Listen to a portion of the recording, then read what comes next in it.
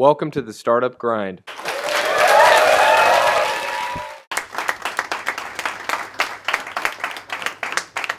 I was born here. Grew up in. I was born in Tel Aviv. Grew up in Tel Aviv in Herzliya. Tzofim, Army 8200. Talpion, right? Talpion. I was head of a unit within 8200. It's at some point officer, finished officer's course with honors. Then took it's a 5-year course, a 5-year service. So within that period, I took a 2.5-year vacation from the army, leave of absence basically. Then did my first and second degree in mathematics at the Tel Aviv University. Came back for the 1 year. And then another one, right? What's that? And then another one, the master. The master was within that 2.5 years. I did the masters in between mathematics and immunology. There is a program. Yeah. It's very interesting. It's not conventional. There's an interdisciplinary program at Tel Aviv, a D. Lautman program. I was actually the first graduate of that program back then. Then came back to the 1 year, finished the service, and then started that was 92, and then started my first company. It was not called back then startups, it was basically called company, and there was this strange concept of building companies based on revenues, which is what we did. It was called Shonut, it was 92. Shonut then created... Was it obvious to you that you were going to take this route, being an entrepreneur? It was not even called entrepreneur, it was called you start your own business. When I left the army, I didn't know if I'll go and finish the PhD that I was in the middle of and fly to the US to go and finish the PhD or start a company. And then we got a project. And then, me and my co-founder that we later started together 3 companies, we got basically a project that came to us in some way, and that kind of we didn't plan too much. It was just... so you got the customer before you decided actually to be an entrepreneur at the time? Yeah. We got the project, we started the company, we invested a whole 500 shekels in the company. That was all the money that Shonut raised in its lifetime. Again, there was one, talking 92, the VC industry was not existing in Israel back then. The industry started in 93, 94 with the government Yozma fund. So started Shonut. You said that there wasn't any VC industry. There was one VC, one Israeli VC, a $10 million fund. They heard about us, they came to us, I think they offered $70,000 for 80% of the company. We said no, and that was fair. That was very fair. And then we basically started the company bootstrapping. So the first company was Shonut, bootstrapped. We were profitable from the very few months. What was the project? We implemented the mathematical algorithms to improve the recognition accuracy of voice and character recognition. So we worked with the largest companies in that space. OmniPage, one of the companies was called OmniPage, another one was called OurCrowd, through a joint project that were funded by the Bird Foundation that supports joint collaboration between Israeli and US companies. We did actually 4 projects supported by Bird, so that was a major support for the company. I think Avi knows us from those days, end of the 90s.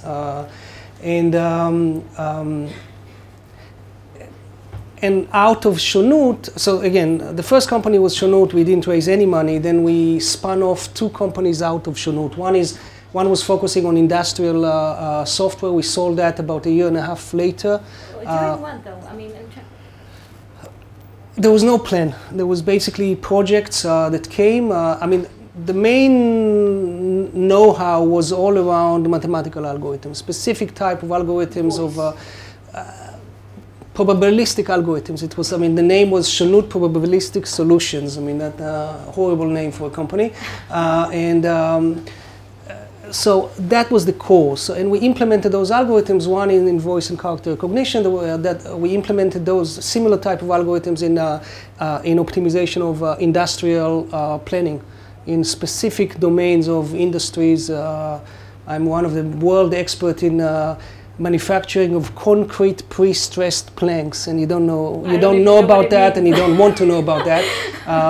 So we spun off some of those as companies, and then actually that company specifically we sold to to the partner that we had. So until '97 that was Shonut, and then out of Shonut we spun off Onset. And that's a company that sold to 1,600 enterprises. Onset raised a lot of money over the years from '97. From '97 to 2006, I was the chairman, the CEO, the founder. We sold enterprise mobility solutions. So we sold basically, it was the very early days of mobile in the enterprise. I mean, mobile in the enterprise all the way until 2005 was basically Blackberry. So you talked about enterprise and mobile workers. You talked about Blackberry. It was not even called smartphones or mobile devices. It was basically pager-like devices. It looks like pager with a small keyboard. And we were the first company that developed solutions for that platform. Wow. And that's how we started to work very, very closely with them, and joined the advisory board, and worked very closely with them. So what did you develop? We developed a solution that, we came to them with an idea, which was basically taking the same technologies that we had for converting, for voice and character recognition, and converting those messages from static voice files or image files like fax to textual messages that sit in the mailbox as text messages. So think about a small pager or a wireless device, and you got your emails delivered. But if you got a fax or if you got a voicemail, you got a notification that you have a voicemail or a fax, but you couldn't do anything with this. So we actually plugged into the messaging systems of the organization and converted messages from one media to another media, so that the fax became textual message that can actually be read, and the voice. Yeah, it was a good idea. So did you approach them? We approached them. We approached them. We had this solution within the space of, then it was called unified messaging. That we worked with all the big guys, and we approached them and basically said, if we work together, your customers will now be able to see not just the emails, but voicemail and fax. They said, great idea, but not too interesting. What interesting is actually, at the early days, they couldn't actually read the attachments of the emails. So you got the email, but if there was an attachment to the email, the attachment wouldn't open. You just know that there is an attachment. We met them Thursday afternoon in New York. Friday afternoon, they had a demo that they can basically forward the message to a mailbox that we had. We chunked the message, and we turned the text of the attachment to the device. Within 2 days? No, 24 hours. It was very quick. We had first of all, it's not rocket science. It was much easier than character and voice recognition. But the nice thing is that we had all the infrastructure of the server that was doing much more sophisticated, much more CPU-intensive things of converting fax and voice, and converting attachment was really, really easy. So we gave them a demo, and that was really a killer companion product to their installations, because anytime they sold BlackBerry Enterprise Server to enterprises, and they were the only game in town until 2005, basically. So the attachment was a major issue. And we sold to many organizations at that time. So did you sell your product to BlackBerry? Or No, we decided not to sell the product to BlackBerry. It was very clear from the very beginning, and actually someone asked me about, when we talked about kind of switching, or when the world collapses around you. So it was very clear to us when we started the attachment, when we entered what was called meta message, which is that conversion of attachment of the email, that we have a very short window until this becomes part of their solution. So it's a feature that had to be part of the BlackBerry platform, and it was clear that we might have a nice ride. I mean, my estimate back then was that it will take 12 months until they actually implement something. Whether they buy that from us or buy that from another company or build it internally, it's again not a big deal. I was actually wrong. I think eventually we had 3 years of until they came out with a solution, but it was very clear from the very beginning that we are bridging a gap that they need to close. It's not a business that. So if we sold that through them, it wouldn't give us a way to create direct contact with the customers. So it was important for us from the very early days to have direct contact, that's what I touched with you, but direct contact with the customers.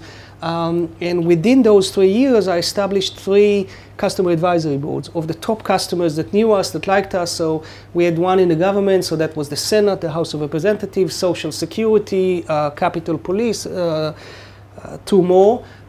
We had a customer advisory board in the financial market, and we had customer advisory board of the top legal firms. We had at that point 50% of the top 100 legal firms of the US as customers. And with them, over those 2 or 3 years, we defined vertical solutions that we could sell later when the horizontal kind of gap product went away, which it did around 2003, 2004. But by then we had that relationship with the customers, and we had solutions for the customers that already were defined with them. So it's so that's why we didn't sell through Blackberry. If we started to sell through Blackberry, it would have been probably easier in terms of sales, in terms of investment in the sales organization.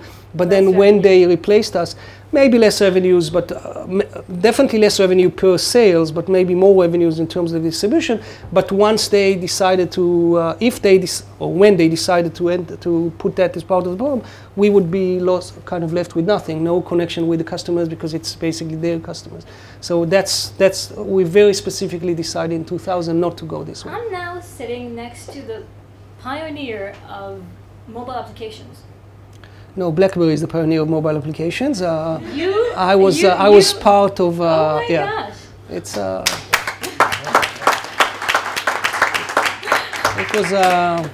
It was called programming. It wasn't called mobile applications back then. Application. It's. This is amazing. It was an interesting. Wow. Yeah. And you mentioned that you knew that you estimated this would take about a year until they developed this.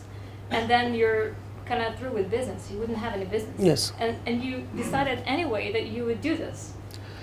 Yes, because we thought that this is an amazing seeding mechanism of the market. So that's a way for us. I mean, first of all, we made a lot of money selling those solutions at that time.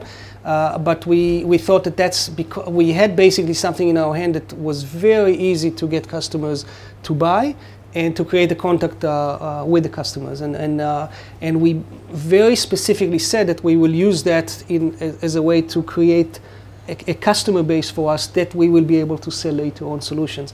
The first solution was in the legal vertical. We launched that first. We turned out that law firms and lawyers in general are much better in getting your money than paying you money, so that was not too successful. The second one was in the government space, and that was very successful. I have patents on this. It's basically we created a system that allows, in emergency, when the back-end systems collapse, if the Pentagon becomes a quadragon, like it happened on September 11, and the back-end systems collapse, then allows emergency communication based on the mobile devices, and these systems are still the basis of the communication on Capitol Hill between the Senate, the House, and Capitol Police today. So when was it that you were part of the U.S. Senate committee? We sold the system to the Senate, the House, and Capitol Police in 2004, 5, and 6. At the end of 2006, the Senate established a committee that defined the next generation of the public warning alert system. Our systems were used within those organizations for internal use, but the Americans, as they always do, did a very nice kind of structured process of defining the next generation. I mean, the public alert systems until then were based on radio and TV. They said, okay, there's all this digital and mobile thing going on. How can we extend that to the alerts to those devices? And they picked about 30, I think we were, different experts from the different domains to define that system. Actually, one of the leading companies that develop systems based on those recommendations is an Israeli company, really? Called the Vigilo, that we, as OurCrowd, invested in. So it's all kind of wow. it's Closing a circle. Yeah. I was a very strong supporter of a Vigilo, as Prescott can attest. Yeah. Well, so how did September 11 pass? I mean, with all the decisions that you took, did you manage to? Actually, the September 11 was the base. I mean, we met a few months later, after September 11, we met actually the financial customer advisory board, and Lehman Brothers was there, rest in peace, Citigroup, some top financial customers in New York. And one of them was actually in the building and managed to go down, and he said that everyone will remember, I remember the sentence, everyone will remember that on September 11, BlackBerry pin-to-pin was the only thing that worked. I mean, BlackBerry had this pin-to-pin messaging, and that was the basis, that was in 2001 or the beginning of 2002, that was the basis, that specific remark was the basis for our patents and our systems for the emergency communication. So really got nice feedback out of the advisory boards. Beautiful. So, what lessons did you learn no, you know what, let me ask you something else. You told me that on Onset, you know, you started, it was your baby, obviously. You were there for how many years? Onset's from 97 to 2006, so 9 years. And you told me in the preliminary interview that you started out with, you know, VCs and everything. You raised a lot of money, and then it kind of clashed. You had So I had more small ones in the middle, but basically the three phases. There's Shonut, that's the first one until 97, then 97 to 2006 was Onset. Shonut did not raise money, Onset raised close to 25 million over the years. Did you structure them as like a father and son? No, there was no connection. I mean, Onset was a spin-off of Shonut, but completely different structure, and Shonut licensed technologies to Onset and faded afterwards. So I mean, we sold part of it. On Shonut and then No, but the patents were all done by Onset at that part. So Onset raised a lot of money. Onset went through many cycles of funding from the years 97 and 2006. And I mean, everyone says that 2008 was tough time. It's nothing relatively to 2002. 2002 was horrible. Was a horrible year for fundraising, so Onset raised money then too. So I've seen the good, the bad, and the ugly of fundraising. And in 2007, when I decided to leave Onset, I recruited a new CEO. I asked Yair Shamir now. Why did you decide to leave? At that point, I mean, you know, at some point you need to think. I said to my board, I said to the chairman that replaced me, Yair Shamir, I asked him to become a board member at some point, and then he replaced me as the chairman. And I said that basically, if I look at that, then as a startup or as a CEO or as a founder, you basically need to look at three components, and you don't necessarily need to have three of those. But one is financial, and actually that's usually not one. That's usually the third in your criteria. I think realistically, people don't jump into this just for the money or primarily for the money. The second is responsibility. At some point, you have responsibility for the people, for the investors, and the third is that you enjoy that. And if I look through the years, then 2002, for instance, was a very tough year. What I did not enjoy, definitely did not enjoy it. And the responsibility was, I mean, you don't leave, if you think there's a chance, you don't leave. I mean, there were 60 people working in the company, going down to 40 at that point, but I mean, it was tough, but you don't leave. So responsibility was out of those kind of, you know, responsibility, enjoyment, and financial. Responsibility, I think, was the main focus of 2002. That you stayed in the company, although yes. you did not like it. And then in 2006, I kind of figured out that actually I have nothing out of the three. So, I mean, responsibility, the company was doing well. The company was profitable and hitting the numbers for 5 quarters at the quarter that I announced that I want to leave. So I thought that someone else can replace me and it will be fine. So that's the responsibility part. I thought that, you know, it's time to, I mean, I can go now and not, I did not enjoy, I mean, there was some dynamics of, again, not so much the good, but the bad and the ugly. There was some dynamics on the board level, on the investor level that I did not like. And financially, I mean, if you go through all those rounds, I mean, and you have, so I decided to leave and then started Nobix in 2007. which went back to the model of not raising money. So Nobex was profitable from the 4th month of after we started that, it still like going. I'm not raising money anymore.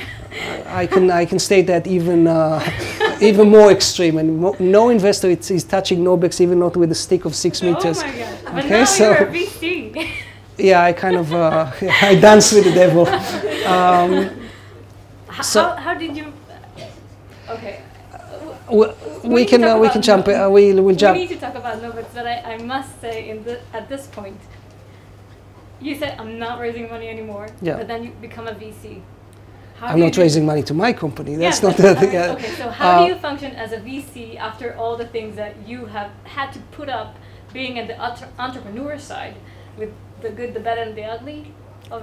So first of all, OurCrowd is the first fund that John Medved, the CEO and founder of OurCrowd, came to me. I think I was the first one that joined. I think Prescott was pretty much the second, but from the very early days. So you want to maybe tell them a little bit about OurCrowd, Yeah, just in case that they don't really know. So OurCrowd is a fund that we started an equity crowdfunding site. So we basically invest our own money. So every deal that we make, our own partners' money goes into the deal, but the majority of the money come from angel investors, a network of angel investors. It's not an angel club, it's a network of 4,000 investors, registered, accredited investors around the world. But it operates, there are 3 flavors of equity crowdfunding platforms. There's the flavor of we are just a platform, and we might do some checks on the validity of the project or the validity of the company, but we're basically a platform that allows investors and entrepreneurs to meet, and maybe they're successful and we'll get some commission out of that. That's not what we are. There's another flavor which basically is a flavor of a platform that allows top angels to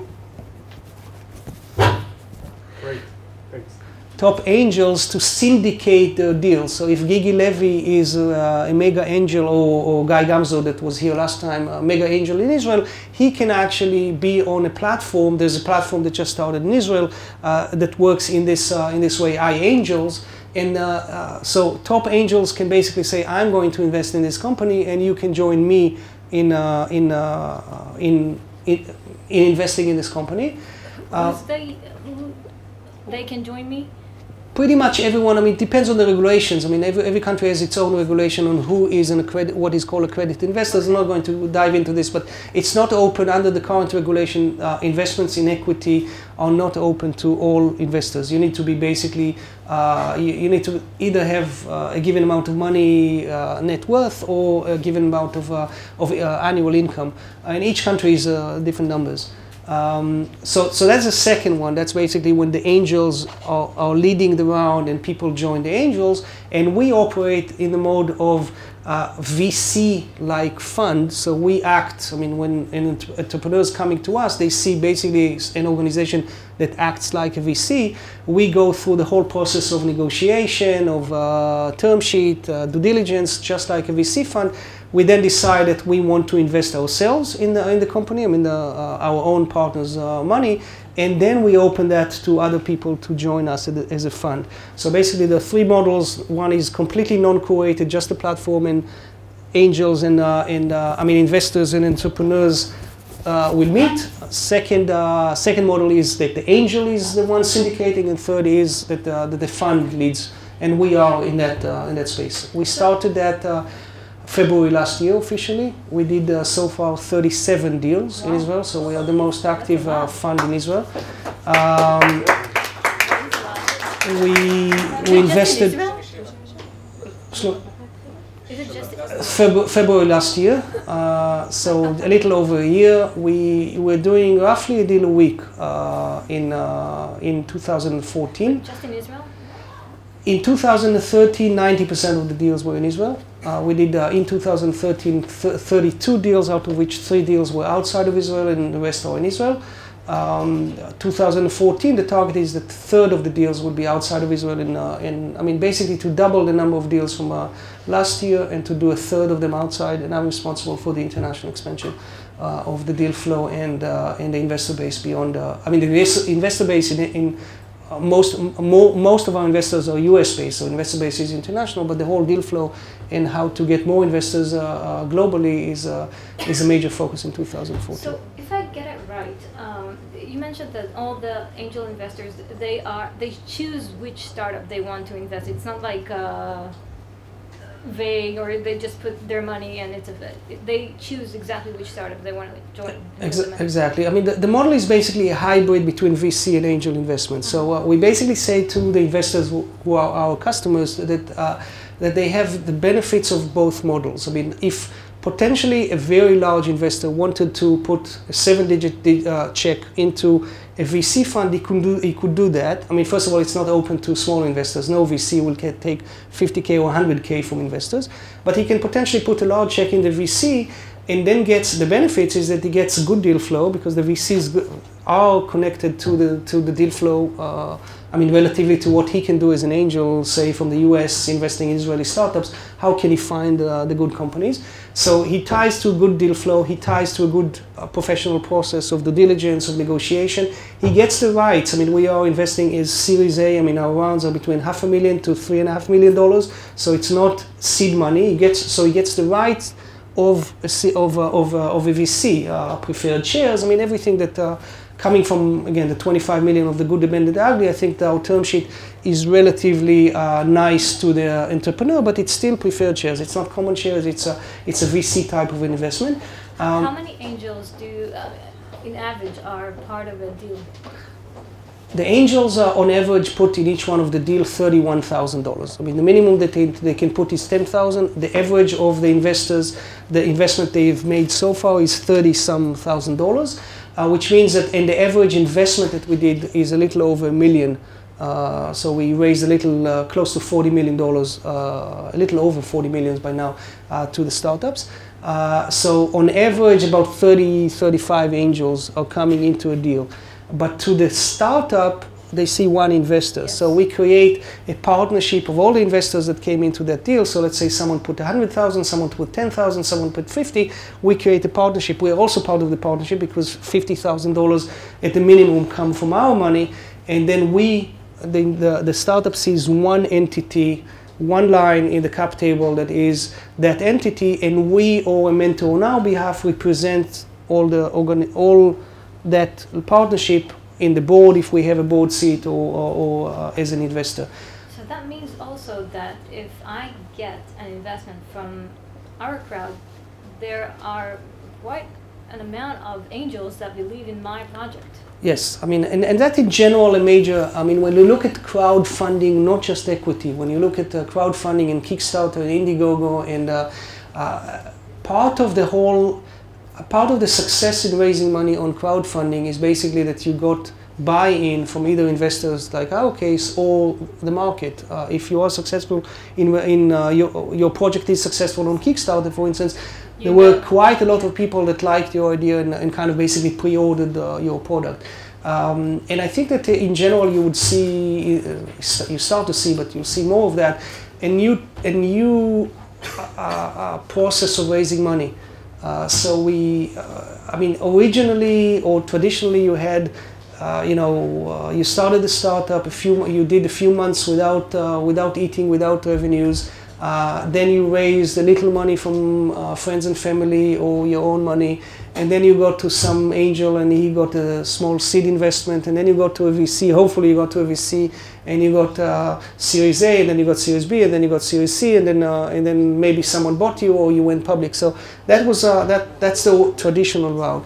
I think you're seeing more and more a route that maybe at the end will get to the VC, but the first steps will actually be step that if you have a consumer product, you might try Head Start or Kickstarter or Indiegogo. I mean, basically pre-selling your product as a proof of concept and as a way to get money that is not dilutive.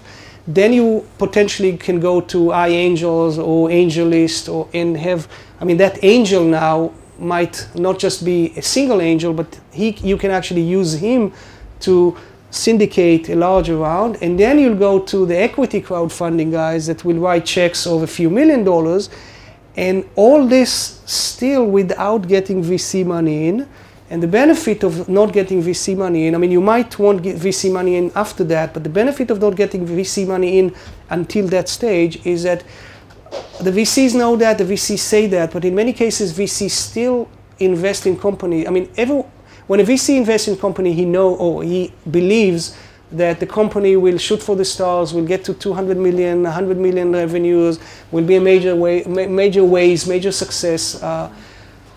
90% of the companies, even the successful ones, do not get there. They can be a nice business that does $10 million with $3 million profit, very sexy technology, customers like them. I mean, I'm talking from experience on Onset, for instance. This situation is not a situation that the VC can live with. It doesn't fit the VC business model. The VC needs an exit. He needs to, within 7 years, to get rid of his holding and sell that. Dividends of paying on profit, that's not something that the VC likes. It can be an amazing, I mean, first of all, it can be what can be done. So, with Onset, I got to that, roughly that level, a little more than that. And then I thought that it can grow over time 50% a year. But that's not, I mean, that was the space we were at. That doesn't fit the business model of a VC. If you go somewhat, that's always the personality issue, but that scenario, if you get to that scenario of realizing that you're not going to be a billion-dollar company, but you are going to be a successful company, if you get to that point with only angel money or no money, so private money, all the scenarios are open, and the scenario of being profitable and giving dividends is an amazing scenario for the entrepreneur. Quality of life is, and I would even argue financially, that is at least as good as a VC route in terms of dilution, in terms of quality of life. This scenario is you get $1 from a VC too early, and you get stuck in that scenario of not being a big company. You and the VC don't see eye to eye in what needs to happen with the company. You might get shut down instead of just being profitable and successful. Yes, I mean that happens too. Yeah. You mentioned that you got from Andy Grove the best advice as a CEO of the company. Could you tell us a little bit about it? Sure. So that definitely falls under the good, in the good, the bad, and the ugly. Intel Capital was one of the investors, was actually, I think, my best investor at Onset. They invested $2 million in Onset in 2000. And Intel Capital is and was very active corporate investor. At that point, they had 300 enterprises that they invested in, 300 startups that they invested in. And every summer, they got the CEOs of the startups of the portfolio to a CEO summit, which was basically our annual kaitana of 3 days. Amazing 3 days. I mean, the food was unbelievable. The resorts were great, and Startup guy, right? oh, pretty much, yeah.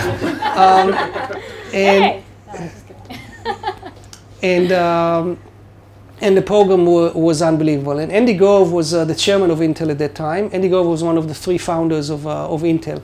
And he was always giving both a talk to everyone as well as sometimes one-to-one, sometimes small groups of people, kind of discussions. And in one of those, we were maybe 3 or 4 people speaking with him. And he's, I mean, you need to envision him. He's like, it was 75 or so at that point. Very fit. I mean, always leather jackets and mentality of an arse. He had no political correctness. He said whatever he wanted to say. I mean, he had no. I mean, he didn't give. Just. Wasn't softening yet. No, it was just. And one of the discussions, and I remember the Enron thing came up, he was on the stage in front of 300 CEOs, he just went ballistic on that. But in that specific session, what we discussed, and I asked him, and you probably all kind of feel that, what I hated the most is, an investor would come, or a VC would come, or someone would come, and would hear what I do, and 3 minutes into this, say, I'll tell you what you need to do.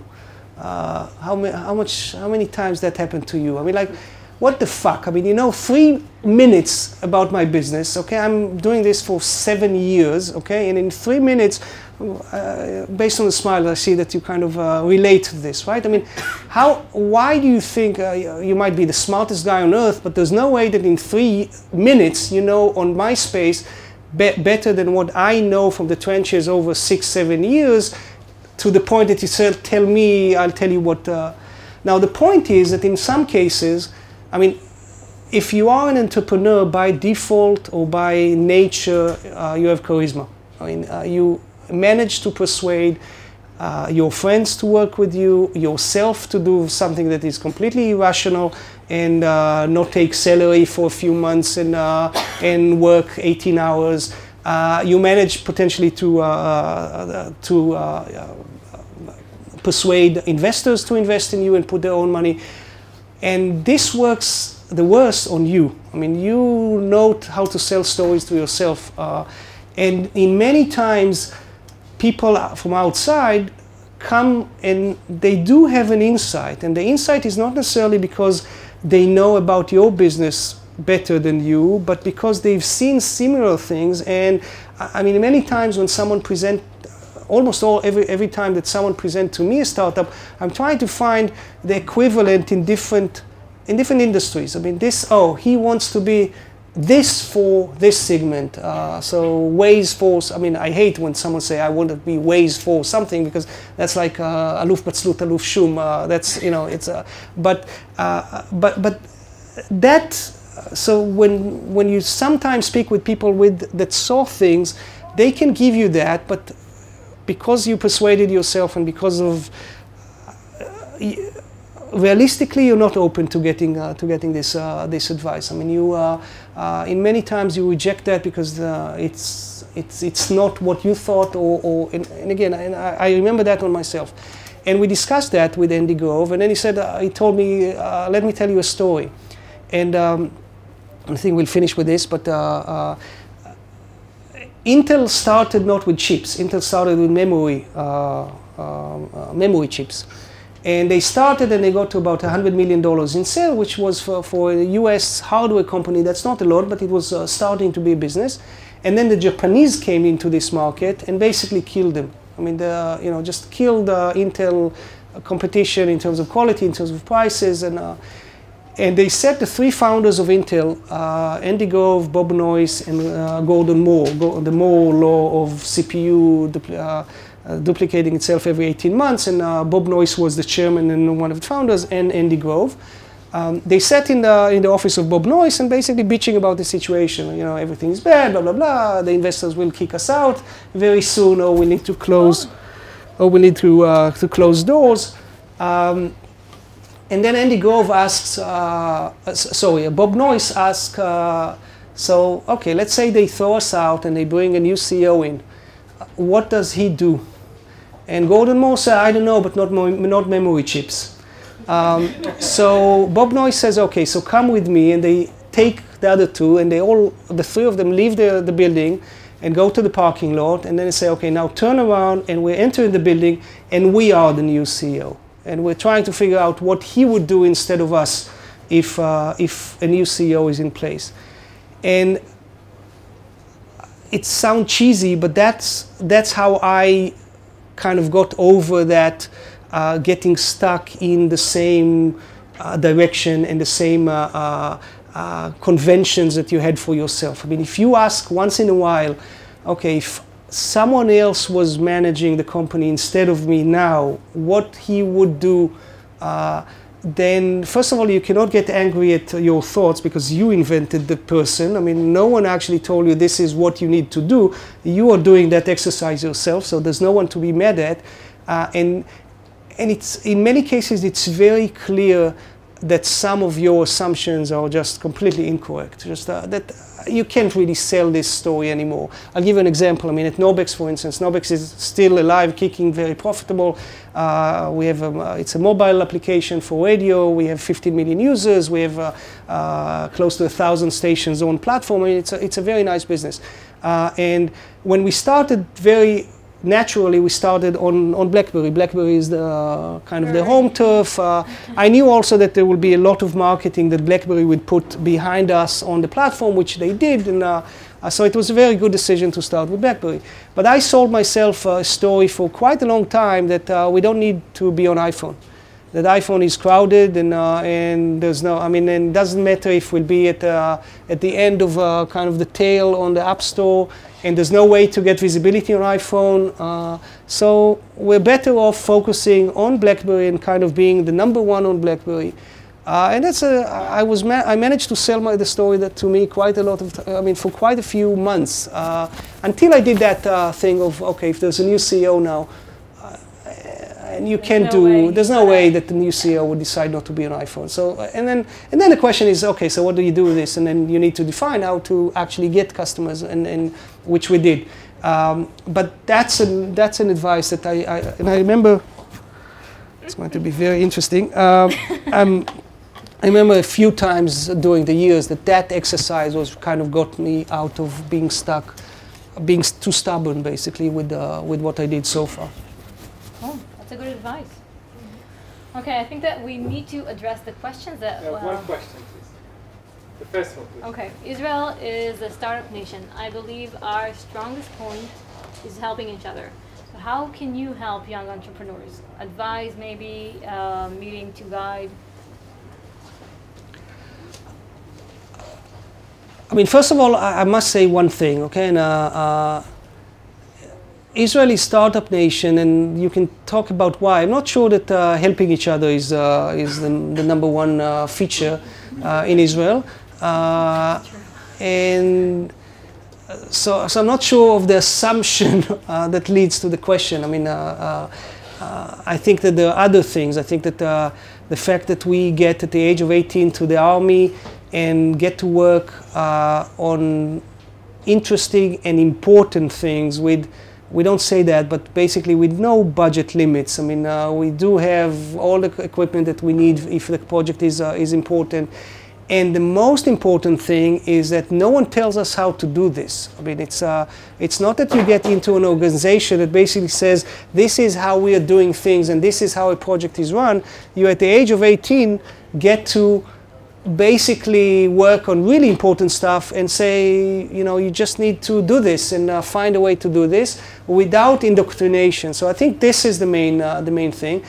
In OurCrowd, specifically to that question, a major part of the model, we're not there yet in terms of implementation. We'll get there, I think, at the second year. It's the second half of 2014.